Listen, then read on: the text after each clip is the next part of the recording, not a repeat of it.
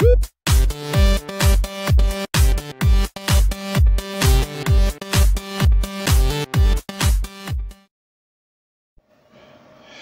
up everybody? So today we're going to talk about a few articles. We'll talk about this first one very briefly.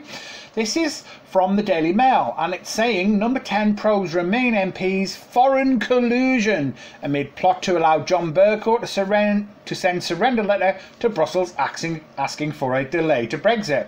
So a lot in this article, but there's obviously two major points here, and that's that the government are actually setting up an investigation to find out whether the Remain MPs who made the Ben bill actually used foreign power to help them in that, and also the new plan to see Bercow being able to send the surrender letter. So we'll read a couple of paragraphs here.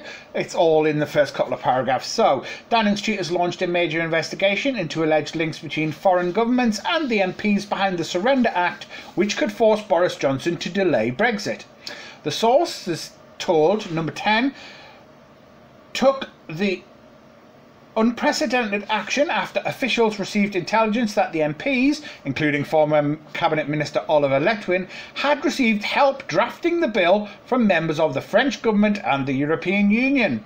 The newspaper has also learned that rebel MPs have drawn up plans for a second Surrender Act, that's just what we need, which would allow Commons Speaker John Bercow to bypass the Prime Minister if he cannot strike a deal to leave the EU on October the 31st.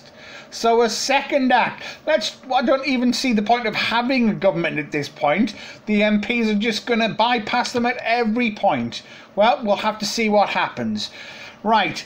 Moving on to this one, I really wanted to talk about this article because this is a very interesting article from Zero Hedge. Now, if you haven't read Zero Hedge before, I would suggest you go over and have a look at it.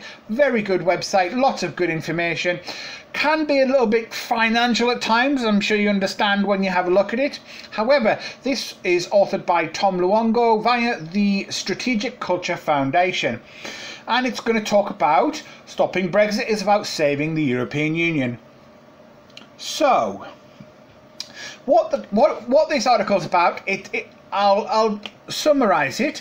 Basically, what he's saying is that what the Supreme Court has just done, and what they just decided, was essentially that if the Prime Minister can suspend Parliament for any length of time, say 3 days as a normal prorogation, it would legally be no different than him suspending Parliament for a year or even indefinitely.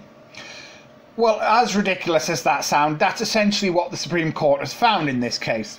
Now, this totally fails to take into consideration even more devious prorogations of the past, as we've discussed in previous videos. Now, what it does do is limit the role of the government to conduct business and set the agenda. So the courts have taken that away from the government. The speed with which all of this was pulled together was the clue that this was a stitch-up from the very beginning. Time is running out to stop a no-deal Brexit, or let's face it, any kind of meaningful Brexit at all for that matter, and therefore everything must be turbocharged. And this is essentially what we've been witnessing for the past couple of weeks. Now, this author wrote a short while ago, and he wrote this paragraph, and we'll read it from a previous article he wrote. He says, the Remain coalition in the UK Parliament have become vandals. They would destroy everything about their government, traditions and what they know to be true outside the halls of Westminster to ensure the dreams of their paymasters are made real. The fact that they would put forward a bill, the Ben bill or the Surrender bill, that hands absolute control over future negotiations with the EU to the European Commission is treason. Period. That they would then hide from a general election that they know would reverse their coup is an act of vandalism. It is the height of arrogance for people who first stood on party manifestos to implement Brexit and then demanded a people's vote to stop it, to simper and use their last remaining bits of power to deny those very people the opportunity to change their representation out of fear of Brexit. Now, the court what they've been doing, what the Supreme Court has done, is ensure that the people have no say. The Remainers know that a general election would make Parliament more Remain leaning, and power would change hands in favour of the Brexiteers. They also know that a second referendum would essentially mean putting to the country just two versions of Remain, so you wouldn't even get the option to leave on the next referendum. Now, Boris Johnson, he's not going to resign, and so he will become neutered and pilloried. Again, this is exactly what we're seeing now in the press.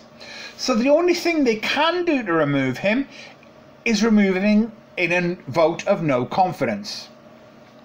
Now, Brexiteers, they want an election first to let the country decide how we move forward, and that's what Boris Johnson is pushing. The Remainers want a second referendum. Now, the reason they want the second referendum is because they believe they can win that second referendum, and that will render an election absolutely null, as it's too late to do anything about it when the people have voted.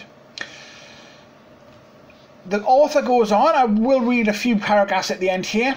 So, their willingness to upend all conventions of civilised governance is the clue you need to realise just how big the stakes are. With the EU falling into a massive recession that ECB President Mario Draghi is willing to throw aside all EU fiscal rules to combat the risks, because, make no mistake, losing the EU from the EU's budget would be catastrophic for an EU staring at massive capital outflows, as helicopter money happens and bond yields reverse from their current bubble levels. I did warn you, this website can be a bit financial, but if you understand all of that, it absolutely does make sense. If you have some time, have a look at what the helicopter money stuff is. It's fascinating. Anyway, he goes on. Brexit is emblematic of the West's decline from the rule of law to the rule by men. Changing the rules to hold on to power and deny the will of the people is a recipe for revolution of the type that ends very badly for those doing it. The opinion of Parliament in Britain cannot sink much lower.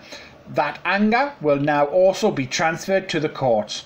So like I said, very, very interesting article. Very well put through his arguments. Anyway, what do you think? Let me know in the comments below. Like, share and subscribe if you appreciate what we do.